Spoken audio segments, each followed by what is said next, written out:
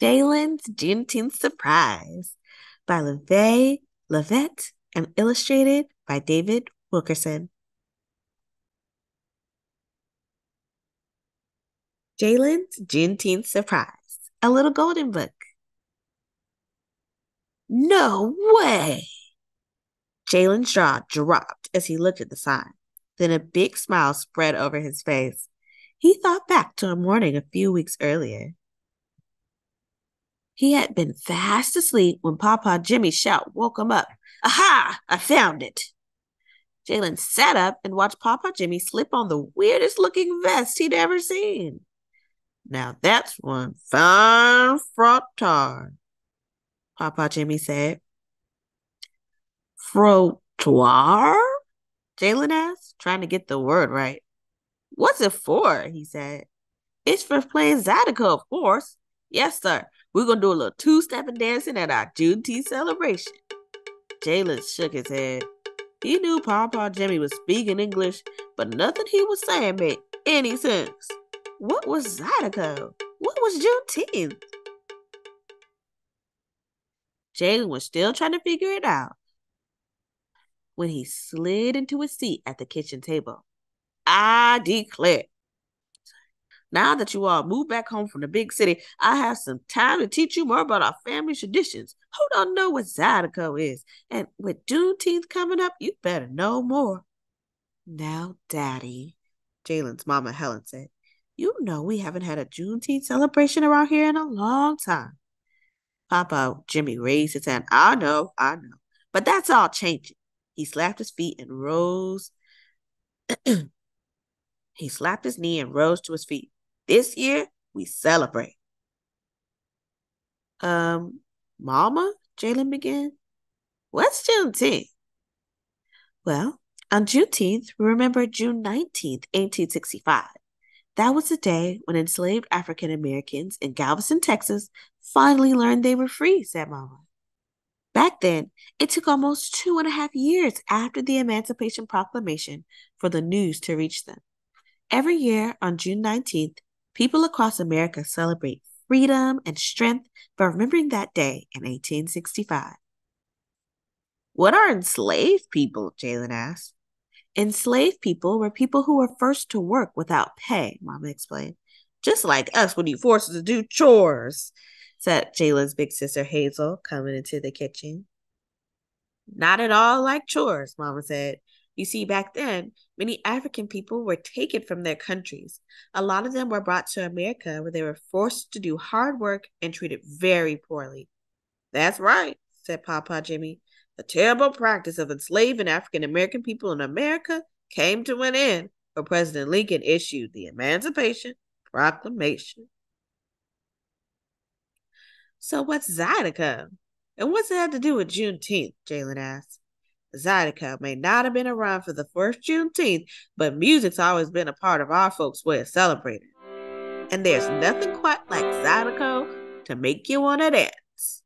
Papa Jimmy swiped through his phone. Just listen, you'll see. Here's Bo Frank. He's one fine Zydeco singer, one of the best and my favorite. Papa Jimmy stood up and put on his frottoir.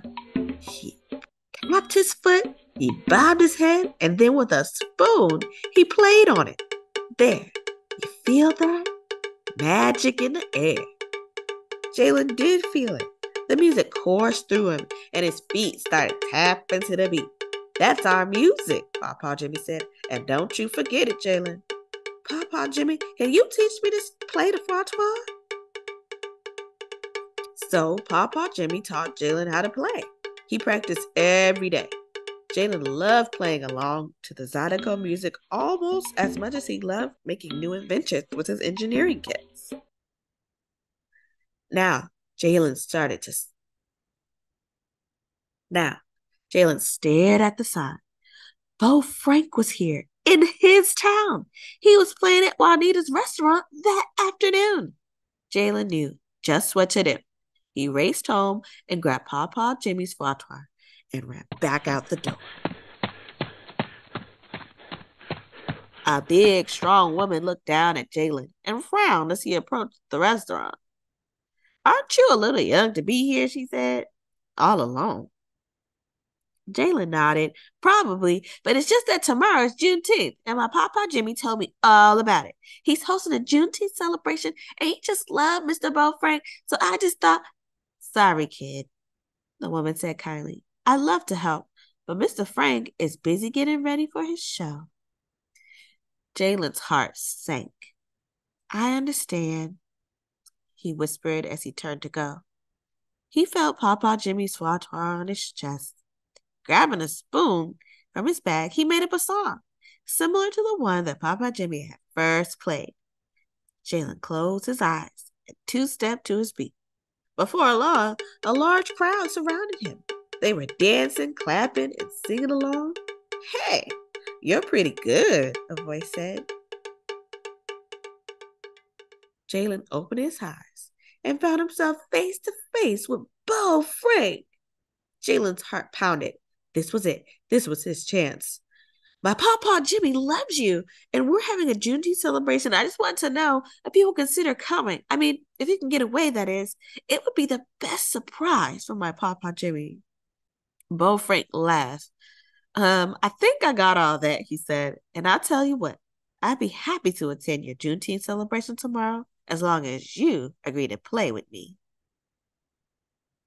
The next day, Jayylen watched as Beau Frank made his way onto the stage. Beside him, Papa Jimmy was so surprised he jumped for joy. What? How? He stuttered. Jayylen grabbed Papa Jimmy and hugged him tight. Surprise! Happy Juneteenth, Papa Jimmy, he said. Now, if you excuse me, I got a show to play. And that's just what he did. Happy Juneteenth, everyone. The end.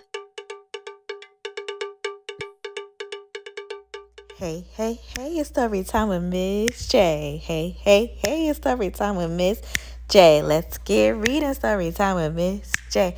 Let's get thinking story time with Miss J. Hey, hey, hey, hey, it's story time with Miss J. Hey, hey, hey, it's story time with Miss J. Happy reading.